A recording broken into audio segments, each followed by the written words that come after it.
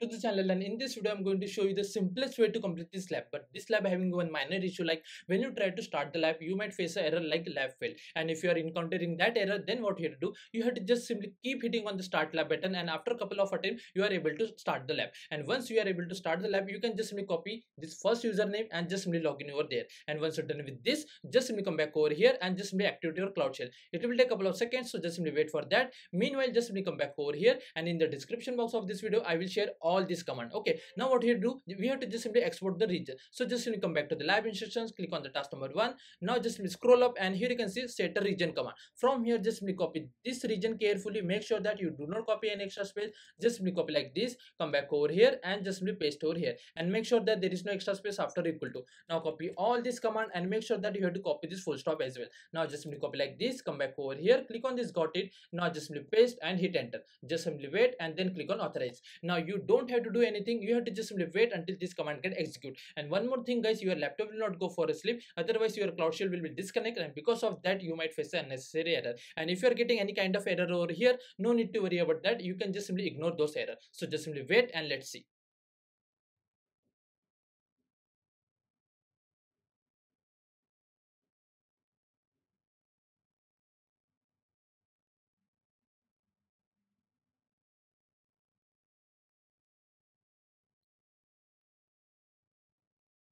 As you can see, we are getting this kind of error. No need to worry about that, you can just simply ignore this kind of error.